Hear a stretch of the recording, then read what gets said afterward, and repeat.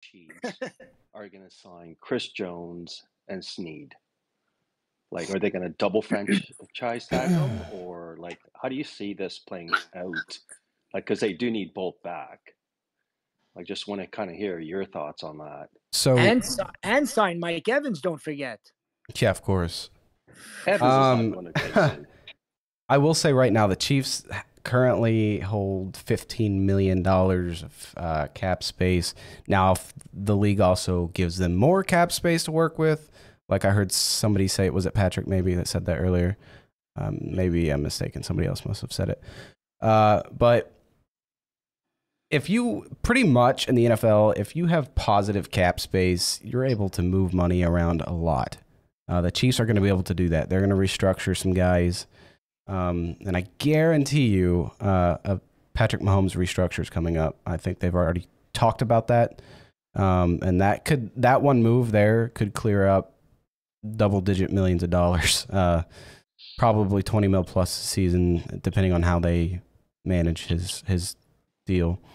Yeah, I was looking at that, and I think by Patrick restructuring, they're able to free up, I think, if my math works out, roughly about 26 to 28 million.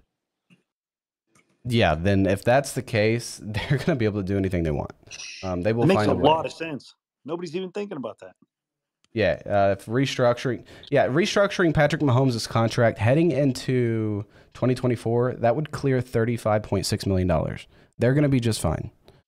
The Chiefs are in good position right now.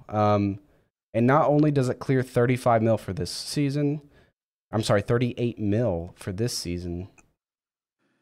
36 mil for this season, but it clears 39 million for next season, 44 million for 2026. And 41 million for 2027. And he's only going to be 32 years old in 2027. So the Chiefs are set. Like, they're going to be just fine, I think. So you see a three-peat then?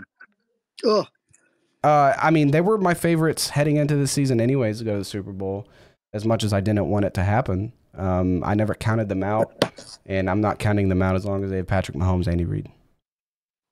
I agree. And they just signed Steve I always butcher his name. Spagnuolo. Thank you, to an extension. They're keeping their special teams coach to an extension. They're keeping this dynasty together, and they're only going to improve this offseason.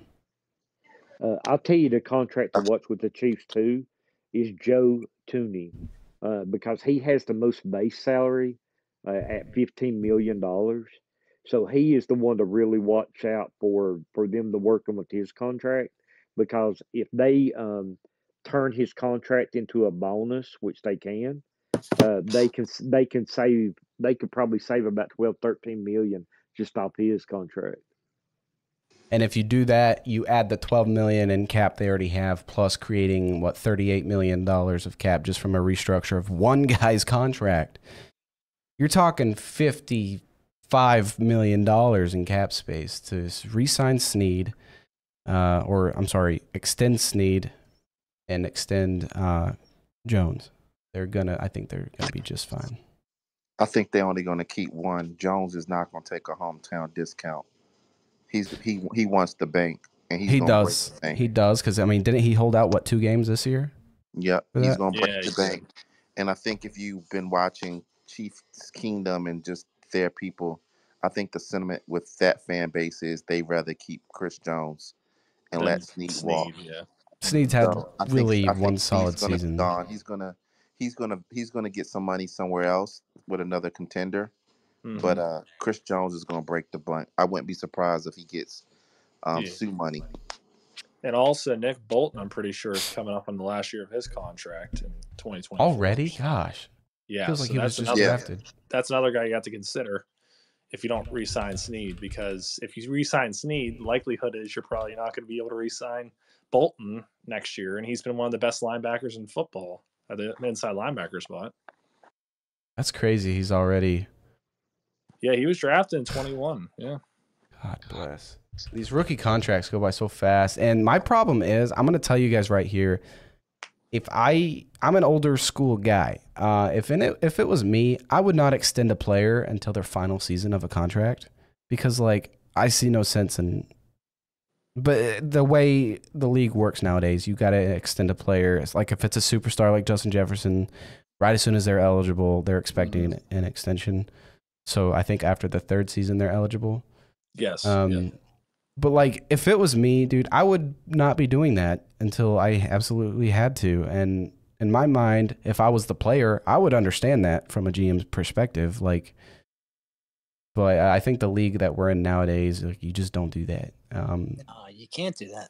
I know, and it just, to me, it frustrates me because if I was an owner, or a GM, accountant, whatever, I would be frustrated too. Like, because it's hard, dude. It's like every year you have to extend a rookie that you feel like you just got 2 seasons ago. Yeah, and you really didn't get to see him all the way yet, right? Exactly. So I don't know. I think what happens is these players, especially on the offensive side of the ball, when they've done as well as Jefferson and Chase and others, I think what happens is if you don't really start talking to them after that 3rd season, they feel like they're being disrespected. Like, what else do they have to see from me to warrant contract talks? Like, what else do I have to do? And that's when I think that's where it comes into play. But to me, it's like that would be like Justin Fields right now demanding an extension, knowing, I mean, the dude knows he's heading into his last year of his rookie contract. Like, well, what helps is he has a 5th-year option too. But yeah, I guess the first round pick point, sort of thing. Point. Okay, yeah, that makes sense. I think it depends on the position to determine how soon you're gonna sign somebody or not.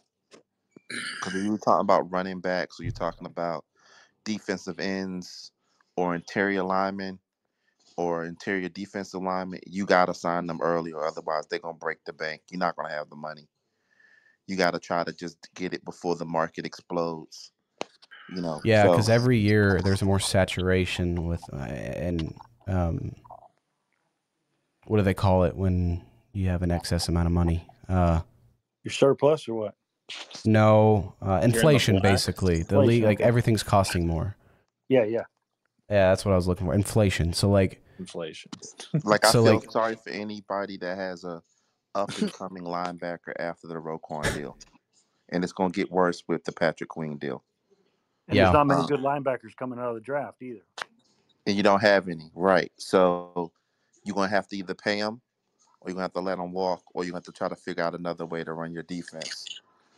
So here's my thinking though: if I was a player, knowing that every single season players are getting paid more, I wouldn't mind waiting till my last year of the contract, because you're likely to get a higher deal that pays you more, at least base salary.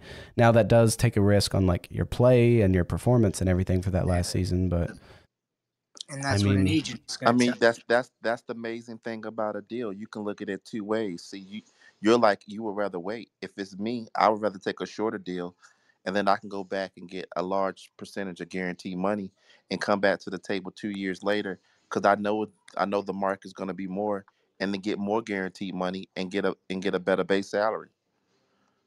That's a good point too.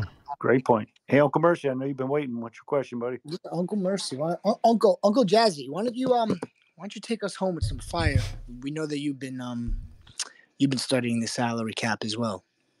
Yeah, like it's I sorry I lost you guys there for a little bit and everything, but no, I think G got it. E-Man got it right when he said